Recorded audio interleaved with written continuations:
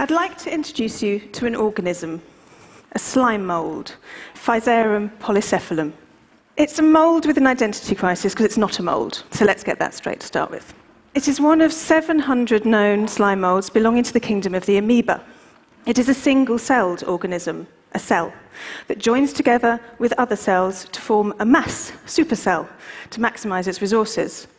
So within a slime mold, you might find thousands or millions of nuclei, all sharing the cell wall, all operating as one entity. In its natural habitat, you might find the slime mold foraging in woodlands, eating rotting vegetation. But you might equally find it in research laboratories, classrooms, and even artist studios. I first came across the slime mold about 5 years ago. A microbiologist friend of mine gave me a petri dish with a little yellow blob in it and told me to go home and play with it. The only instructions I were given that it likes it dark and damp, and its favourite food is porridge oats. I'm an artist who's worked for many years with biology, with scientific processes. So living material is not uncommon for me. I've worked with plants, bacteria, cuttlefish, fruit flies. So I was keen to get my new collaborator home to see what it could do. So I took it home and I watched. I fed it a varied diet. I observed as it networked, it formed a connection between food sources. I watched it leave a trail behind it, indicating where it had been. And I noticed that when it was fed up with one petri dish, it would escape and find a better home. I captured my observations through time-lapse photography. Slime mold grows at about 1 centimetre an hour, so it's not really ideal for live viewing, unless there's some form of really extreme meditation.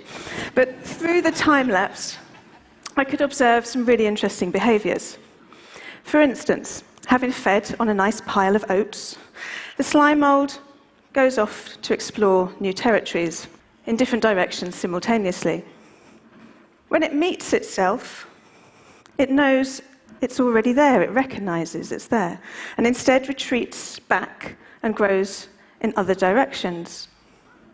I was quite impressed by this feat, how what was essentially just a bag of cellular slime could somehow map its territory, know itself, and move with seeming intention. I found countless scientific studies, research papers, journal articles, all citing incredible work with this one organism. I'm going to share a few of those with you. For example, a team in Hokkaido University in Japan filled a maze with slime mold. It joined together and formed a mass cell. They introduced food at 2 points, oats, of course, and it formed a connection between the food. It retracted from empty areas and dead ends. There are 4 possible routes through this maze, yet time and time again, the slime mold established the shortest and the most efficient route. Quite clever. The conclusion from their experiment was that the slime mold had a primitive form of intelligence.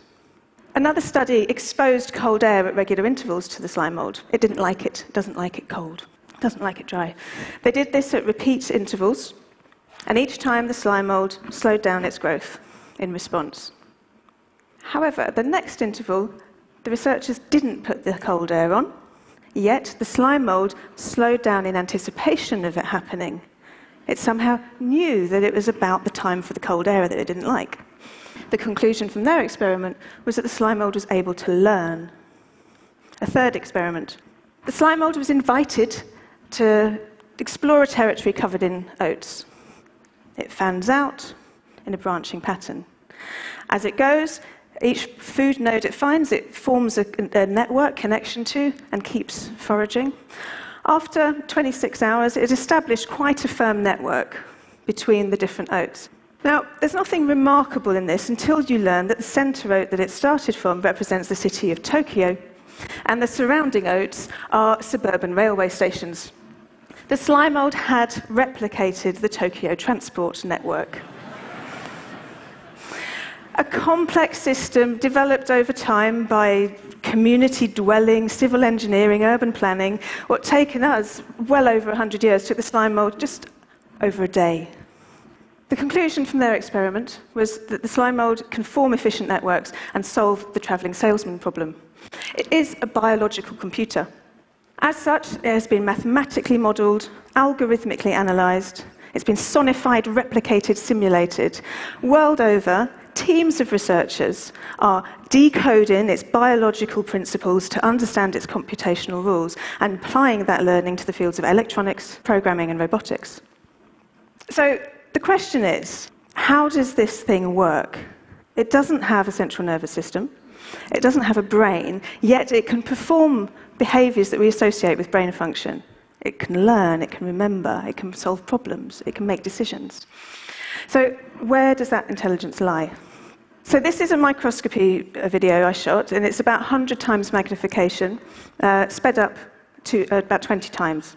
And inside the slime mold, there is a rhythmic pulsing flow. A vein-like structure carrying cellular material, nutrients, and chemical information through the cell, streaming first in one direction and then back in another. And it is this continuous, synchronous oscillation within the cell that allows it to form quite a complex understanding of its environment, but without any large-scale control center. This is where its intelligence lies. So it's not just academic researchers in universities that are interested in this organism. A few years ago, I set up SlimeOco, the Slime Mold Collective. It's an online, open, democratic network for slime mold researchers and enthusiasts to share knowledge and experimentation across disciplinary divides and across academic divides. The Slime Mold Collective membership is self-selecting. People have found the collective as the slime mold finds the oats. And it comprises of scientists and computer scientists and researchers, but also artists like me, architects, designers, writers, activists, you name it. It's a very interesting, eclectic membership. Just a few examples. An artist who paints with fluorescent physarum, a collaborative team who are combining biological and electronic design with 3D printing technologies in a workshop. Another artist who's using the slime mold as a way of engaging a community to map their area. Here, the slime mold is being used directly as a biological tool, but metaphorically as a symbol for ways of talking about social cohesion, communication, and cooperation. Other public engagement activities, I run lots of slime mold workshops, a creative way of engaging with the organism. So people are invited to come and learn about what amazing things it can do, and they design their own petri experiment, an environment for the slime mold to navigate. They can test its properties. Everybody takes home a new pet and is invited to post their results on the Slime Mold Collective. And the collective has enabled me to form collaborations with a whole array of interesting people. I've been working with filmmakers on a feature-length slime mold documentary, and I stress feature-length, which is in the final stages of edit and will be hitting your cinema screens very soon. It's also enabled me to conduct what I think is the world's first human slime mold experiment. This was part of an exhibition in Rotterdam last year. We invited people to become slime mold for half an hour. So we essentially tied people together so they were a giant cell and invited them to follow slime mold rules. You have to communicate through oscillations, no speaking. You have to operate as one entity, one mass cell, no egos. And the motivation for moving and exploring the environment is in search of food. So a chaotic shuffle ensued as this bunch of strangers, tied together with yellow ropes, wearing Being Slime Mold t-shirts, wandered through the museum park. But they had to, when they met trees, they had to reshape their connections and reform as a mass cell through not speaking. This is a ludicrous experiment in many, many ways. This isn't hypothesis-driven, not trying to prove, demonstrate anything. But what it did provide us with a way of engaging a broad section of the public with ideas of intelligence, agency, autonomy, and provide a playful platform for discussions about the things that ensued. One of the most exciting things about this experiment was the conversation that happened afterwards. An entirely spontaneous symposium happened in the park.